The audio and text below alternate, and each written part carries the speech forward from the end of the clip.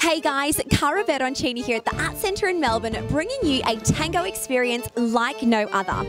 Milonga is a groundbreaking show with a cast of some very sexy Argentinian dancers. So sit back, relax and enjoy, because things are about to get very steamy.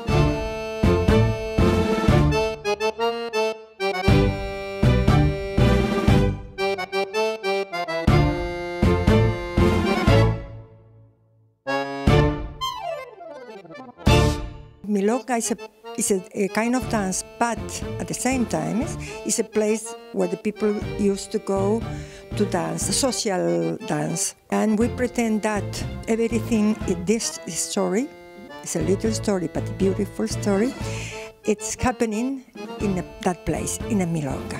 You will see on the stage that the legs of the dancers are doing tango steps, but the upper body is moving in a different way than normally we do. The embrace in the tango is very, very important. And we never lose the embrace, but we use this kind of embrace in different ways, in different forms. Each of the couples are very different between them. And even doing the same choreography, they look different. The tango is like a mystery because it's very young. We feel that it's a mix of cultures, the tango. And maybe that's the reason that it's so strong, so passionate. You know, tango is life, entirely life.